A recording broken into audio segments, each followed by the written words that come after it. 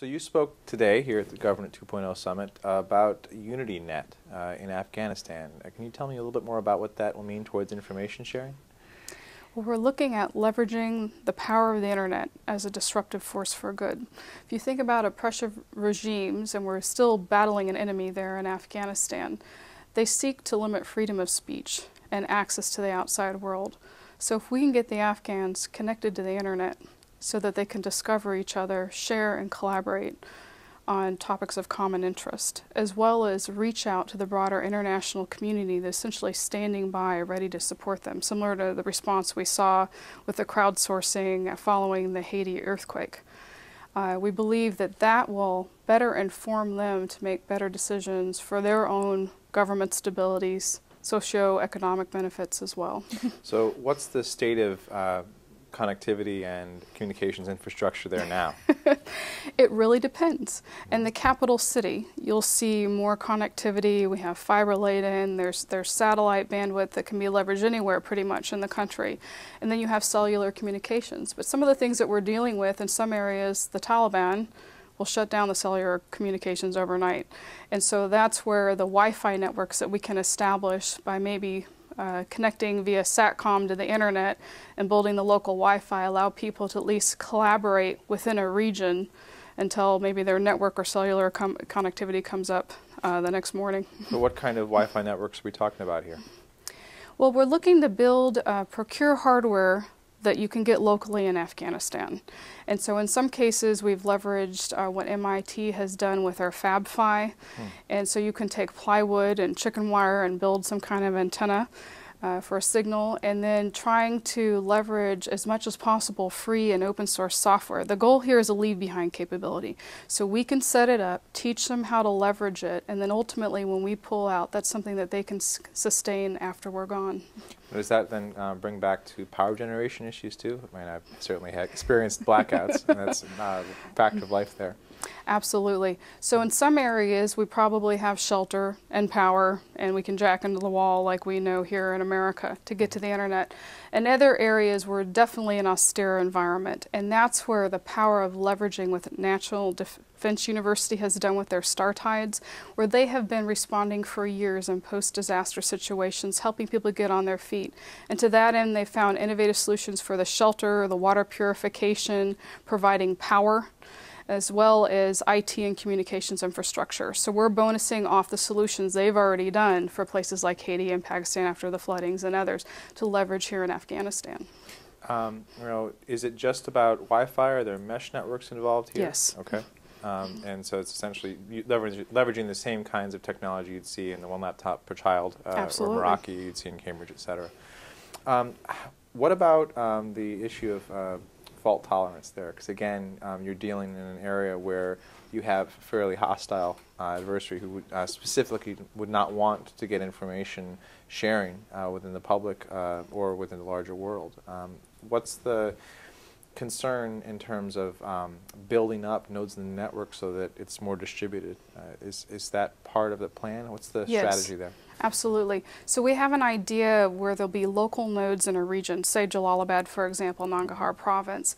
And part of our going in position is, while some people will say, for example, why do you need to use OpenStreetMaps or you need other imagery data? You've got Google Earth.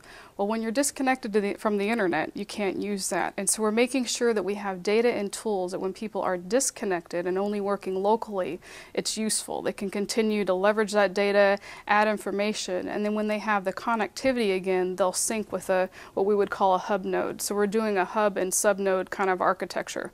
So ultimately, you can take the area in a region and then build an aggregate picture across the country. Now, one of the other side issues then, if once you provide connectivity, is end-user devices. What kind of connectivity opportunities are there in Kabul or beyond in terms of penetration for any kinds of laptops, cell phones, et cetera? I mean, kind of, what's the starting point there, and how would you address that challenge? That's a really good point. So we're looking at leveraging computers, whether wired or wireless, as well as the mobile devices. Because in a lot of cases where people don't have direct access to the internet, they do have the cellular connection. They're doing SMSing, and one of the pictures I had is, the women using their cell phones to take pictures and do those kind of updates. So the idea is it will leverage, regardless of what device somebody is coming from, be able to bridge them into this collaborative environment where they can contribute information as well as query those data holdings and retrieve that in real time wherever they might be. And you mentioned open source. Why use open source commodity hardware versus, say, more ruggedized equipment that's proprietary but has been designed to deal with more extreme environments, which Afghanistan is certainly replete with? Well, again, it comes back to sustainability.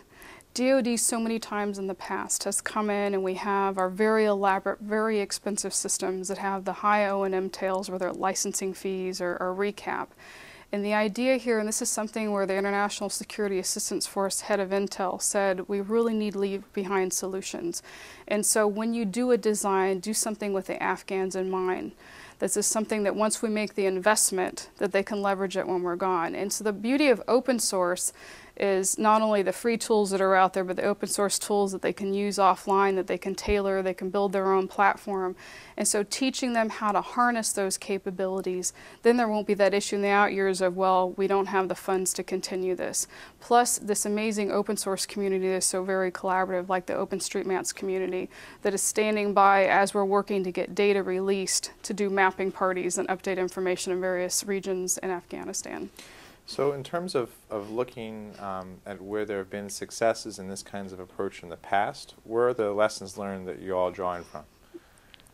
Well, one thing we learned from talking with private volunteers and others in the area who've been successful is there has been a shift, whereas before there wasn't a willingness to share amongst all the different parties, is they're realizing in stability operations we're all in this together. And so people are more willingly sharing information about security with DoD, for example. But in a lot of cases, people will have no association with DoD or the U.S. government and the military. And that's a safety issue, a reputation issue, just perception issue.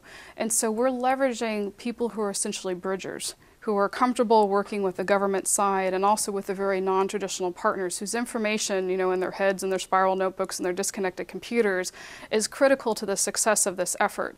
And so we're also defaulting to, well, if we can eliminate the barrier to entry, if we can get you connected, essentially provide that capability free of charge. And also, everybody, a picture's worth 1,000 words. So many people working in an area, if they can have a detailed map or an image of an area, that is hugely valuable to them. So if we eliminate the barrier of entry, share with them first, then they'll share back with us. That's essentially the premise. And last question. One of the challenges in autocracies or oppressive regimes with respect to information technology and creating networks can be that by using them, you identify yourself as someone who may be of interest to that regime. How do you prevent the very network itself being used against the people that are populating it? Well, it's interesting, an example of Afghanistan election monitoring that occurred last year. Technically, people weren't officially allowed to do that, but they set up a mechanism via SMS using Ushahidi, where the people, the private volunteers who were collecting information from everyone across the country could know, I would know that you actually sent that information to me, but I could mask the source as I work to populate that on the map. So we have mechanisms to protect the source while still sharing the information. Okay. Well, thank you. We're talking a bit more about UnityNet. Is there a place where people can learn more online? Well, if you look at Fixing Intel, that's available online. That's one of the drivers on it. And we also have a white paper that's been published in open source as well. Okay. Thank you so much. Thank you.